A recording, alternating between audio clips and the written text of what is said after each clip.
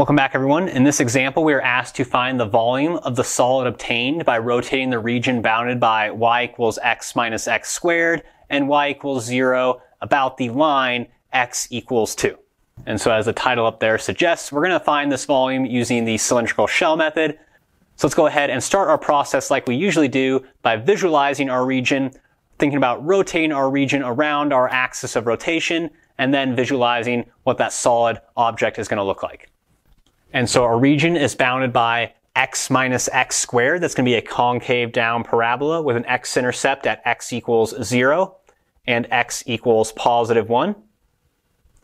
So it's going to look something like this.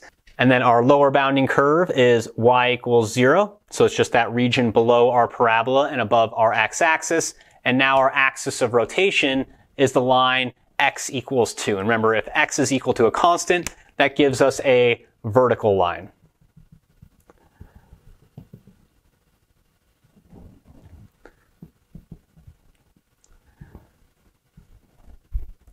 And so now we are going to be rotating our little parabolic region around this line, x equals 2, and that's going to create our solid of revolution.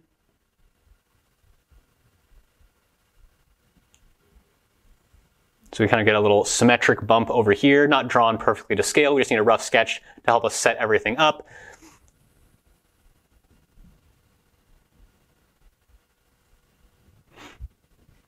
And so this would be a pretty weird looking solid. I don't think my picture gives a very good representation of it in 3 dimensions, but it'd basically be like a kind of ring that we would create, right?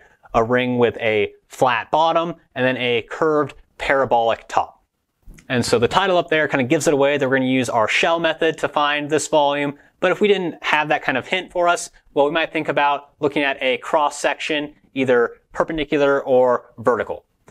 And well, if our axis of rotation is vertical, like we have here for x equals 2, if we're trying to use the disc or washer method, we'd use a perpendicular or horizontal slice or cross section. And well, we would see that with that horizontal slice, we'd run into an issue of having to describe the outer and inner radius as a function of y, which would require us to solve x minus x squared equals y for x in terms of y. Again, that can be done using the quadratic formula. It'll get messy and be much more difficult to do than if we were just to use something like the shell method. So we might initially try to use the disc or washer method, but hopefully we should be able to convince ourselves that that is not the way to go. Instead, let's now try the shell approach. So remember, with our shell method, we think about taking a rectangle or a slice that is parallel to our axis of rotation. X equals 2 is vertical, so we're going to look at a vertical slice or a vertical approximating rectangle here. So now we're going to rotate that approximating rectangle around the axis of rotation at x equals 2. It should intercept the mirror image of our region over here, right about there. And here we have just one of our green cylindrical shells. And so now that we have a rough sketch of our region and our 3-dimensional solid object, we can start piecing together the formula and pieces we need for our cylindrical shell approach.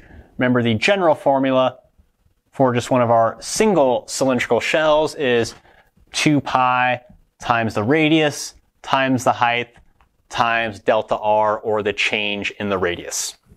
So the first thing I always find is the delta r, the thickness or the change in our radius here.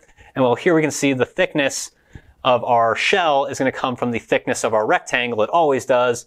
And that's going to be some small change in horizontal values or some small change in x values. So delta r in this setup is going to be delta x. That tells us everything has to be written as a function of x from here on out. So let's just keep working from right to left.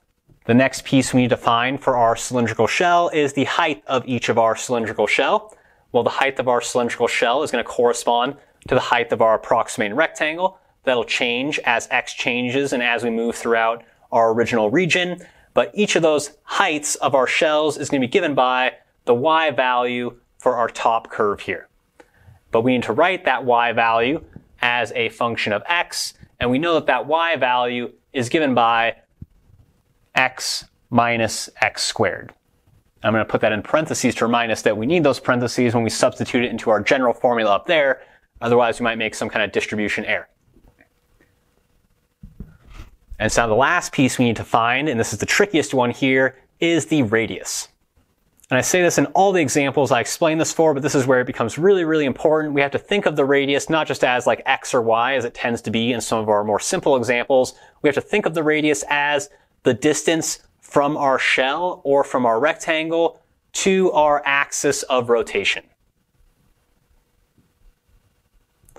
And so here is where our rectangle or edge of our shell is going to be. Our axis of rotation is the line x equals 2. So this horizontal distance is representing the radius of our cylindrical shell. And so for some of our earlier examples, when we were rotating around like the y-axis, our radius was just that x value, since x is a horizontal distance. But remember, our x value would get us to right here, and if we use just x, that would say that really this little horizontal distance would be our radius, but that's definitely not right. So what we have to remember is that the radius is the distance from our axis of rotation to our approximating rectangle. And so how do we find this horizontal distance? Well, it's really just going to be the difference between the horizontal x value that gets us to our axis of rotation and with the horizontal x value that gets us to our region of interest, or that approximating rectangle within our region that is generating our shell. Another way to think about that is our radius is going to be the rightmost x value minus the leftmost x value, but at least one of these x values is going to be changing as x does and as we move throughout our region of interest. So the rightmost x value is going to be given by that x value corresponding to our axis of rotation, and our leftmost x value is going to be the x value that corresponds to the one for our approximating rectangle, but the x value that gets us to our approximating rectangle is just x itself. So now our radius is a little bit more complicated here. It's going to be 2 minus x instead of just like x as we saw in some previous examples. And so really the only time we end up with our radius as just x or y is if our axis of rotation is the y-axis, in which case our radius would just be x. If our axis of rotation is the x-axis, then our radius would just be y. But when we're rotating around these non-x or y axes, we're always going to get a slightly more complicated expression for the radius. And it's always helpful to find those expressions by thinking of, well, is it a difference between a rightmost x value and a leftmost x value, or a top y value and a bottom y value? With that, you can then kind of find that rightmost x value for each of your approximating shells and subtract away from that the leftmost x value for each of your approximating shells. Right? If we were to draw a second little approximating rectangle that would generate a second cylindrical shell, do it in pink this time, maybe it'll look something like this. We can see that our radius now is, again, always the distance from your axis of rotation to the edge of your shell, or maybe the middle of your shell. We're thinking of these shells as infinitely thin, so that's not a point we want to stick on. Well, that rightmost x value, the largest x value, is still 2. But that leftmost x value is changing. It's going to be whatever x value we're at as we move throughout our interval from 0 to 1 that we use to describe our region. So now we found the 3 components that we need for our cylindrical shell method. So now we're ready to set up our definite integral that's going to represent the volume of our solid of revolution. And so our limits of integration are just going to be the x values we run through in our original region before we rotate it. And so that'll go from x equals 0 to x equals 1. We have to have our integrand be this product of 2 pi times the radius, but our radius is the expression or the quantity in parentheses 2 minus x.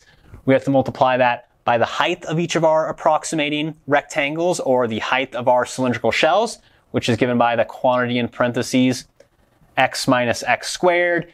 Then we have to multiply that by the thickness, which is delta x. When we get to the integral part and take the limit, the delta x turns into the differential of x.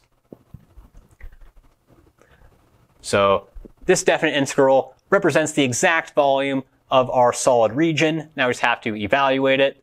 And so I'd pull out that common factor of 2 pi here and then expand these factors. So 2 minus x times x minus x squared is going to give us, let's see, 2x minus 2x squared minus x squared plus x cubed.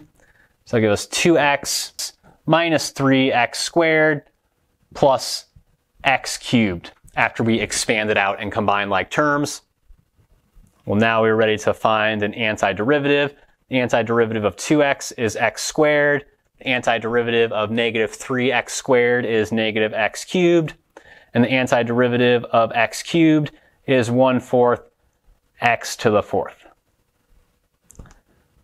But we have to evaluate this at 1 and at 0 and take the difference. And when we evaluate at 0, we aren't going to get anything that contributes. So we just end up with 2 pi times, well, 1 minus 1 is 0 plus 1/4. So 2 pi times 1/4, which simplifies to exactly pi over 2. And so now we have found the exact volume of our solid of revolution. This solid has an exact volume of pi over 2 cubic units. Whatever the units are, they weren't given to us. And the whole point of this example was to see how our approach is going to change slightly when our axis of rotation is something other than the x or the y axis. We just have to be a little bit more careful when we find that expression for the radius for our cylindrical shells.